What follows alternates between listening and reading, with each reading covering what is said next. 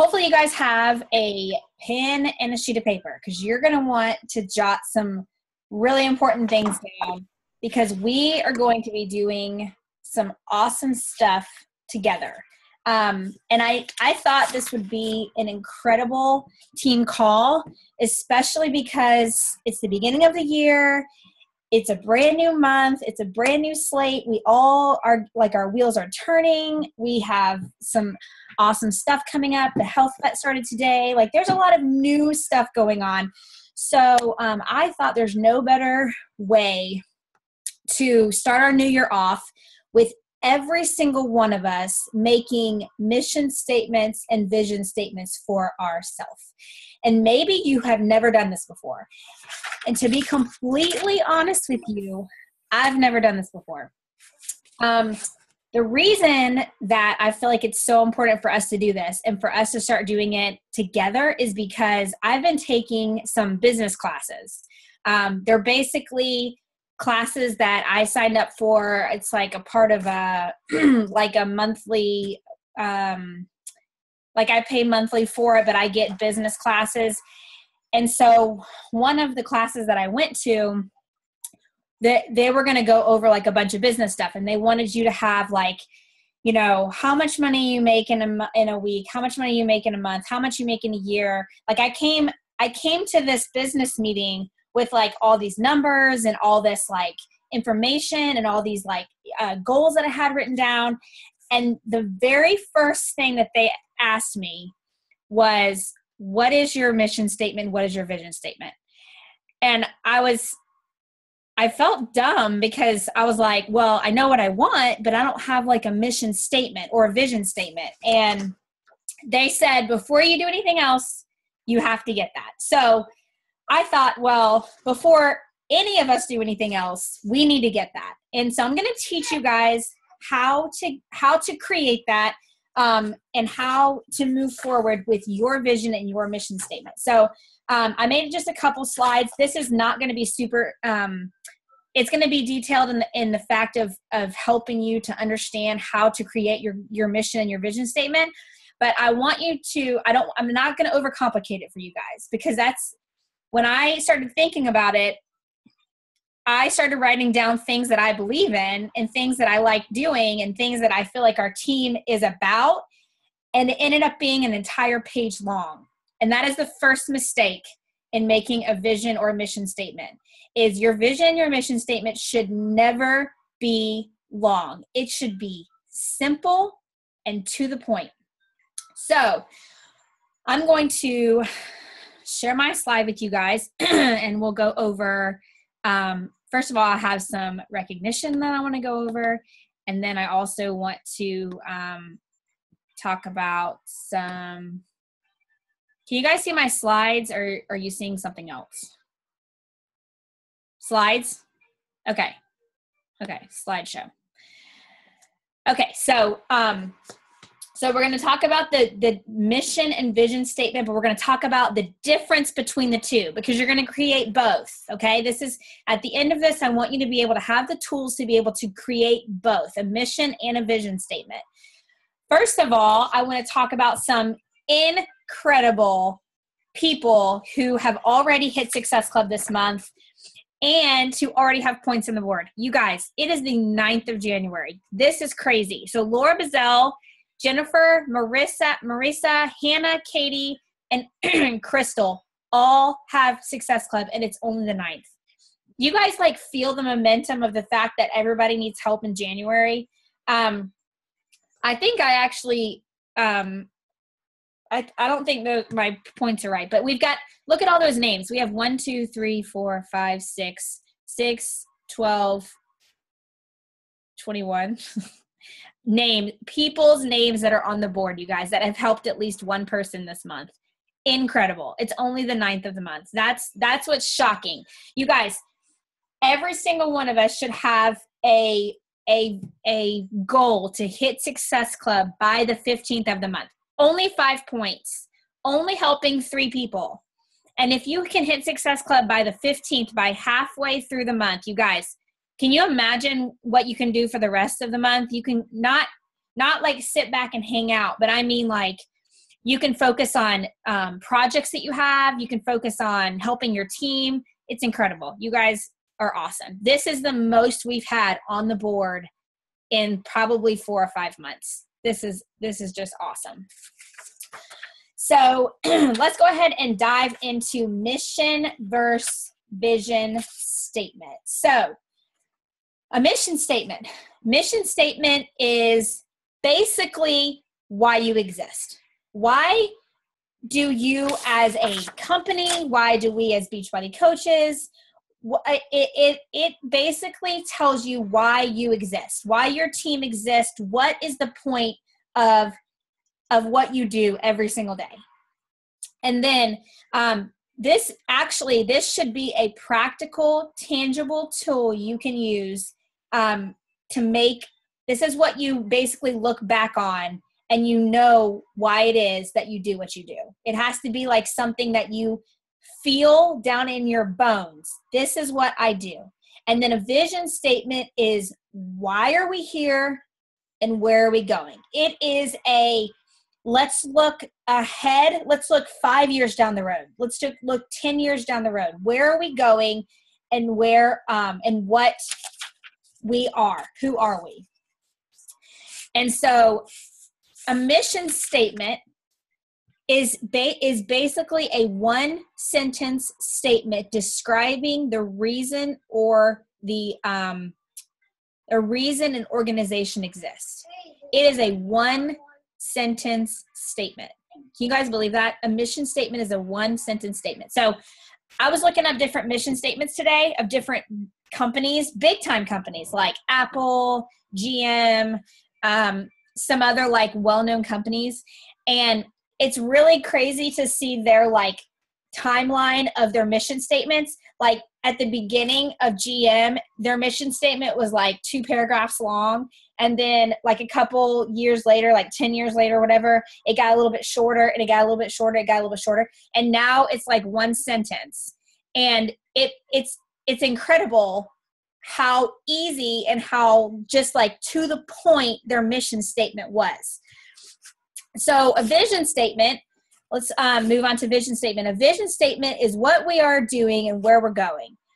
And so this is basically a 1-sentence statement describing the clear, inspirational, long-term change resulting from your work. So when you think of vision statement, you are thinking of what you want your product to have done in 5 years.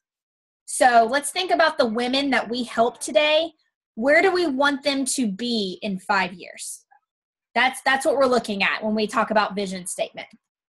Okay, so let's talk about why do we make statements like this? Well, first of all, the reason that we make statements like this, the first reason is it's for your customers. It's for your people that you help every single day to understand why it is that you're helping them, to understand why it is that you're doing what you're doing. So first of all, it's for your customers. The second reason that you have these statements is for your team. Your team wants to feel like they are a part of something bigger.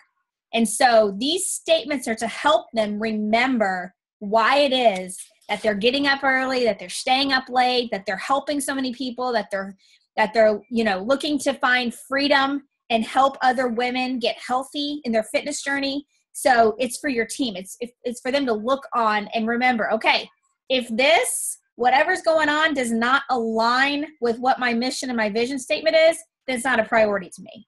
So it's also for your team. Third, though, the biggest reason is it's for you, because it helps you not to get sidetracked and not to get distracted. When you look at your vision and your mission statement, it should fuel your fire, not make you feel defeated. If you don't have a vision and a mission statement, it's very easy for you to look around at the people beside you and see their success and feel defeated.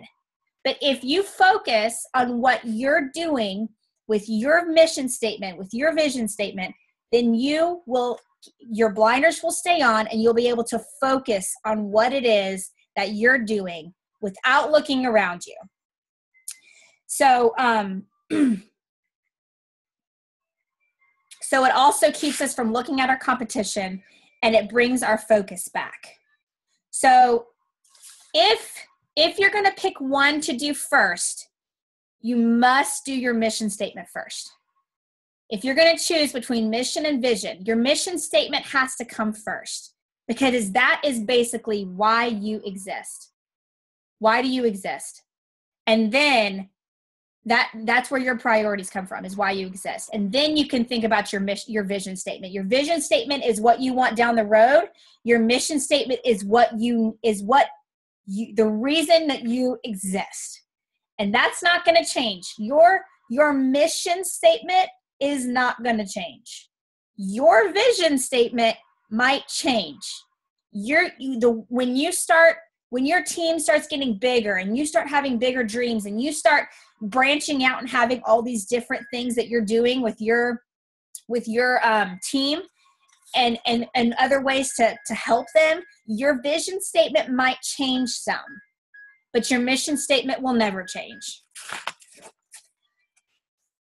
So let's go through what your mission statement needs to have.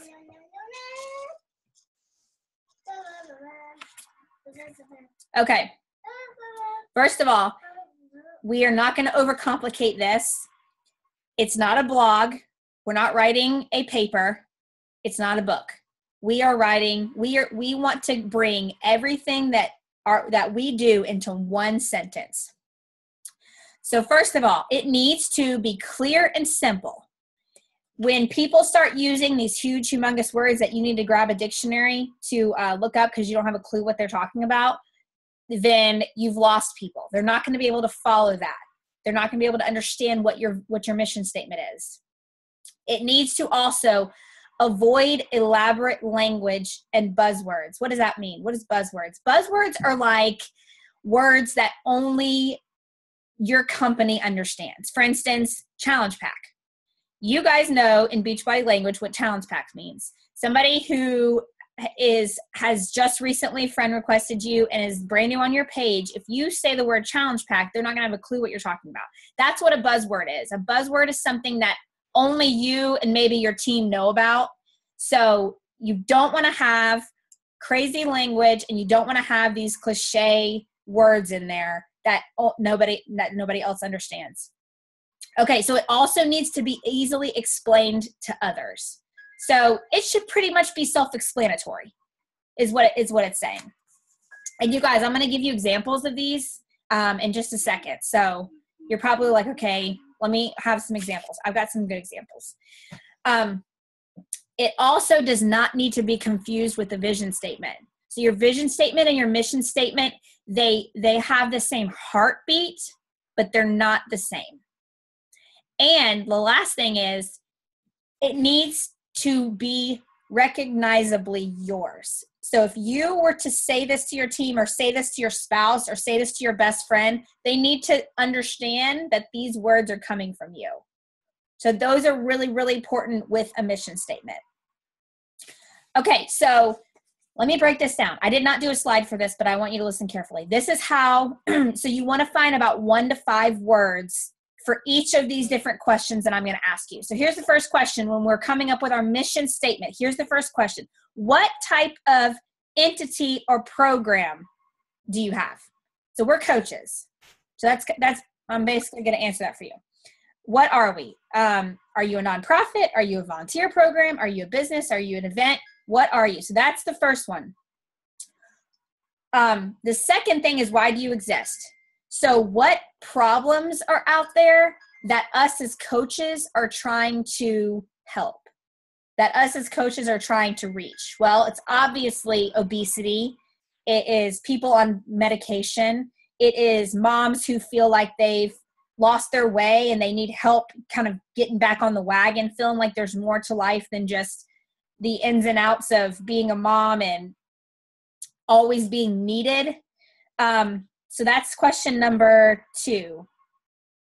Why do you exist? So the first question is, what do you do? We're coaches. Why do you exist? What problems are out there that you're trying to fix? What's the broadest way to describe your work? The broadest way to describe your work. So for instance, if you were a water company, you would say we provide clean drinking water. So a broad way to describe your work. The fourth question that you want to ask when you're trying to get your mission statement is, from whom do you do this work? So who do you do this work for? So for me personally, my niche market is moms. Who are you helping? And then the last question that you want to ask yourself when you're trying to figure out your mission statement is, where do you work? So what type in developing countries, like geographical boundaries, where do you actually work? Like, who are you helping? In what type of background are you helping? Those types of people. So let me give you a couple of examples. These are, when I Googled this, a lot of this stuff is coming from information that I found online from a nonprofit, but it's also from my business class that I've been taking. But this actually was, when I Googled it, I found the top nonprofit mission statement examples. So there was probably like 50 of them, and I just took like the first 6 or whatever. So if you notice, there's some of these have 2 words, some of these have 6 words. Everything is short. So TED, do you guys know Simon Sinek? There's like a YouTube channel. It's called TED. And Simon Sinek does a lot of stuff on there.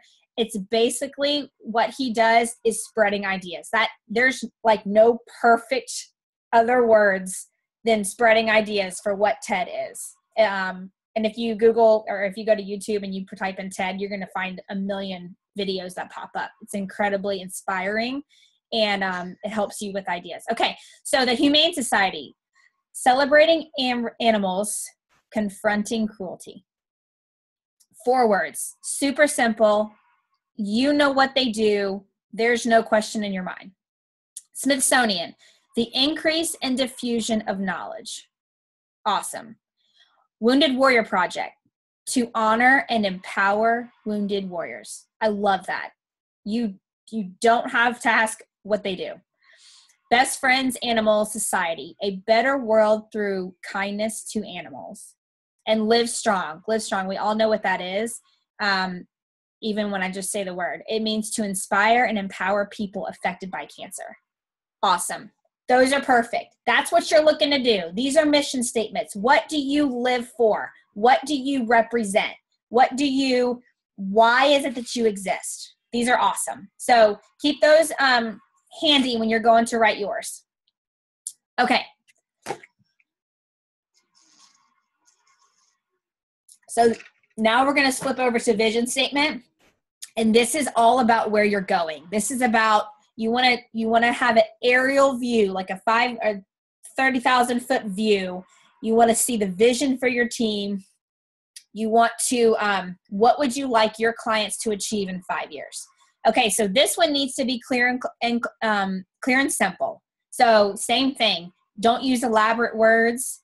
Avoid words that are super confusing or people don't understand. Same thing about buzzwords. You don't want to use that in here either. It needs to easily be explained to others. And it does not need to be confused with your mission statement. Remember, these are separate. And these are the questions that you need to consider. So we've got 5 questions that you need to consider when you're starting to write your vision statement. So I'm going to go over those really quickly. So for your vision statement, remember, this is 5 years down the road. What needs to be changed? What are the major issues or problems? What do you do? What does your team provide that helps people? And what are they helping them for? What's their problem? And number 2, why should issues be addressed? So what are their costs to be involved? So why should their issue be addressed? Well, people are dying because they are overweight. They're on too many medications. There's too many people that have high blood pressure, and the list goes on and on. So I can kind of answer that one for you. What are the strengths and assets? That's number 3. What are the strengths and assets? So what do you What is your strength, your team? What is y'all's strength and your asset? Both of the organization / program and those being served. So you want to think about what you do well. What is it that you are providing for people that is just incredible? And then number 4, what is your dream end state? That's awesome. Like if in a perfect world, what would this look like? If you fulfilled your purpose through your vision statement, what would the world look like? It would be a better place because why? And then the last thing is, what would success look like? And that's specifically for your particular project or organization is what they said. So what would success look like? So remember, this is also like one sentence. It's not super long.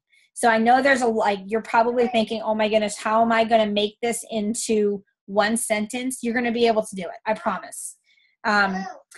So I love the vision statement for, I can't remember what the name of the company was, but the vision statement, I love this. Listen to this. The vision statement for one of these companies, one of these nonprofit companies was, no child in our city will go hungry to bed in the evening.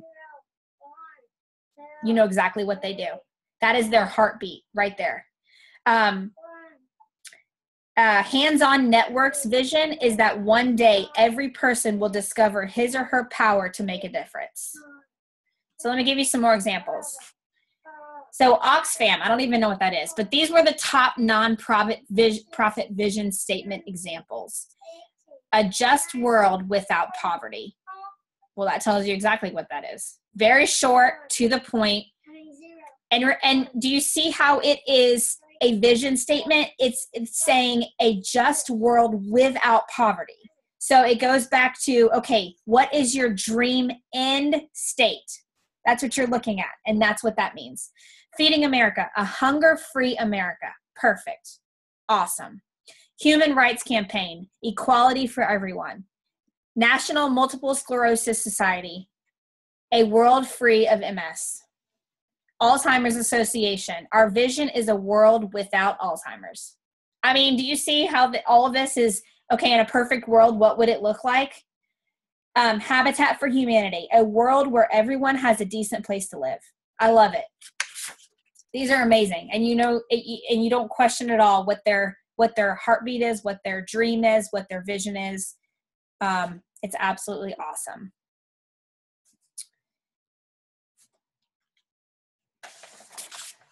Okay, so I also, one of my mentors, she told me, she gave me an example. She actually happens to be a Beachbody coach. She gave me an example of what her mission statement was. So she's a Beachbody coach. She's also a Christ follower. She's a Christian. And I loved her mission statement. And I wanted to give it to, I wanted you guys to be able to write it down if you wanted to, because it's from a coach. So you can kind of see what this is her mission statement. So we just finished talking about vision statement. This is her mission statement. So remember, that's the one that you're going to focus on first. You're going to focus on your personal mission statement. So hers was, and I loved it, sharing Jesus with others through every gift, talent, opportunity God has given me, and helping other women to do the same. Perfect. That's awesome. Like, that's super inspiring. I love that one. And then there was another one. Let's see. I'm trying to look. I think there was another example I had.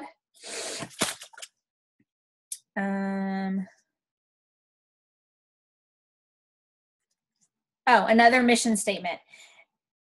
I'm sorry. The one that I just read you right there, that was her vision statement. So sharing Jesus with others through every gift, talent, opportunity God has given me, and helping other women do the same. Here's another mission statement.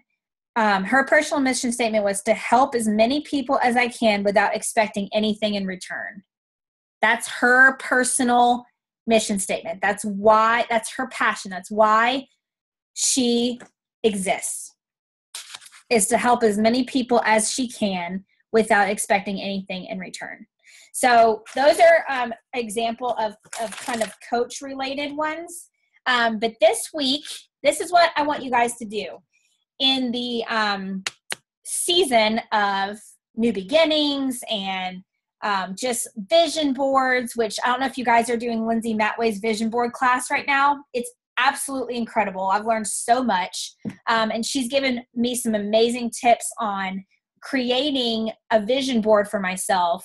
And so I hope you're in there. If you're not in there, it's just an awesome, I've learned so much about what our goals should be and goals that we should not be setting.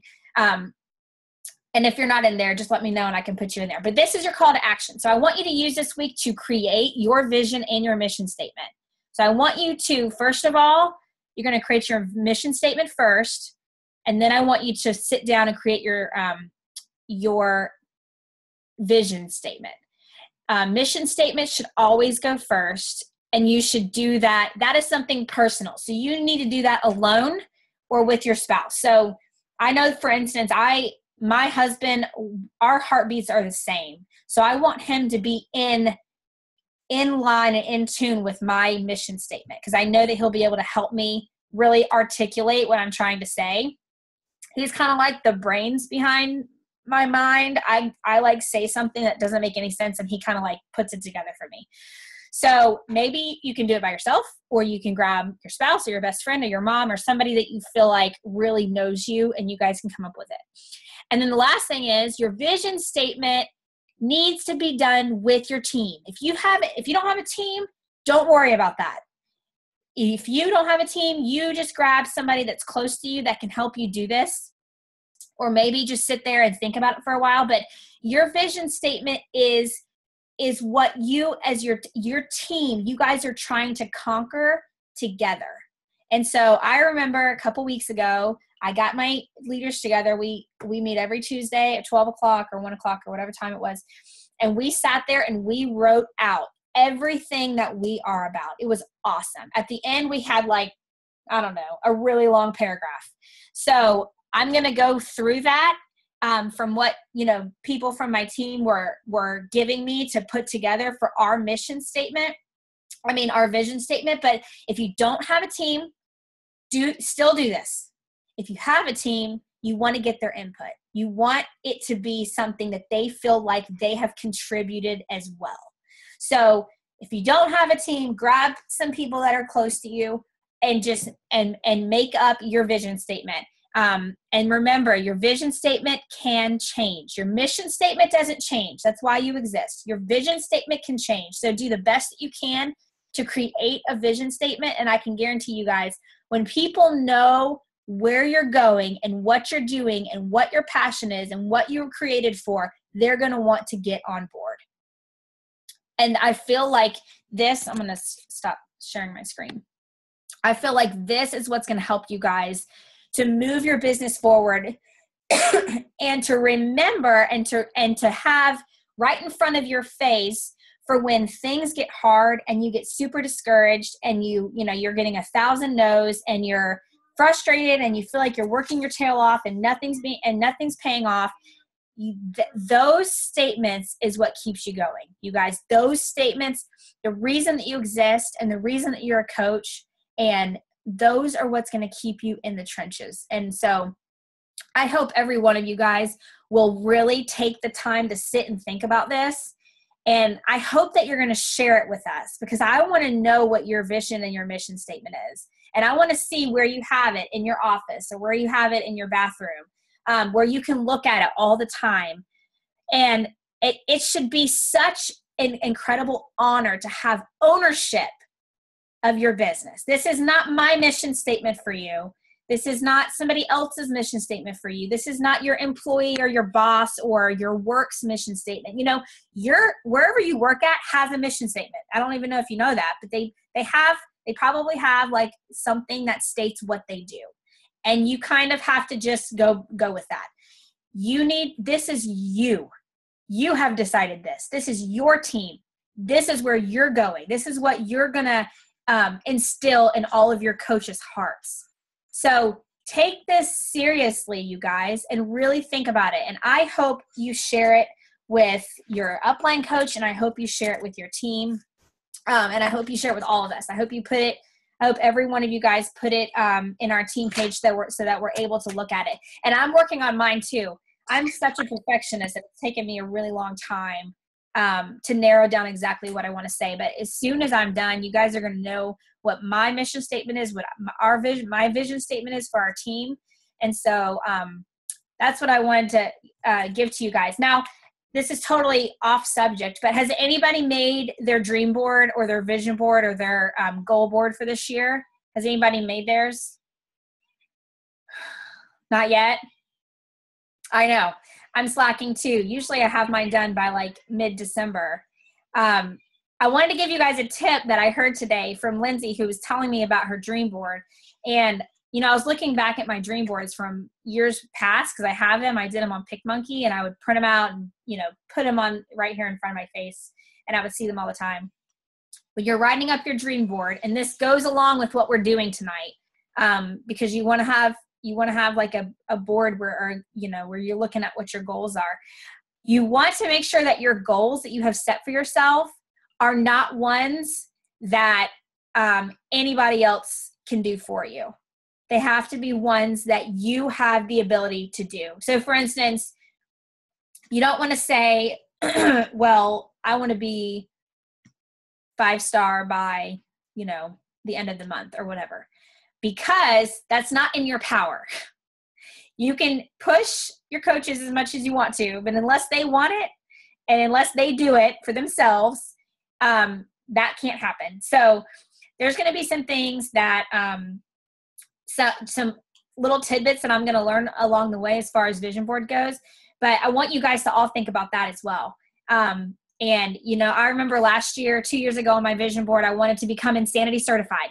That's 100% in my power. I can become Insanity certified, and I did. And then the next year I became Size certified. That's in my power. And then I wanted to become a Success Club All-Star. Guess what? That's in my power. To be a 10-star or elite or all that kind of stuff, it's somewhat in my power because I have the ability to look at my numbers, but those stars are not in my power. Those people have to want it for themselves. So when you're doing a vision board or a dream board, Oprah Winfrey's got a really awesome template that you can use. So if you go to oprahwinfrey.com or you even Google it, Google Oprah Winfrey dream board or vision board. I don't know what she calls it, but she'll show you exactly how to do it. But remember that when you're thinking about goals for yourself, make sure it's something that is 100% controllable for you. You can control it. Nobody else can control it. So, okay. Oh, I'm so excited, you guys. That was 33 minutes. That was long. That was a lot of talking. Sorry. I could talk all day. I was like, God, help me. Please not go an hour. That's why I only had 5 slides. Does anybody have anything that they want to say or have a question about anything that I said, or they need me to explain anything else?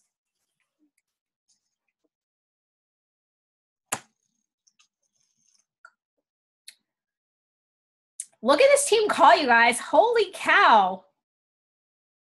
This is awesome. This is incredible. Did anybody listen to the National Wake Up Call today with Melanie Mitro? It was awesome. It was awesome. She is so inspiring. You guys, if you want to go back and listen to the recording, the line is in your back office. And keep that number in your phone. So if, you're driving down the road or whatever, you can just play the playback line and put it on speakerphone or whatever. It was incredible. She's just super inspiring. The number one coach in the network for the third year in a row, I think. It's pretty awesome. Okay, well, if nobody has any questions, I'm going to let y'all get out of here. But let's see. I did record this for anybody who needs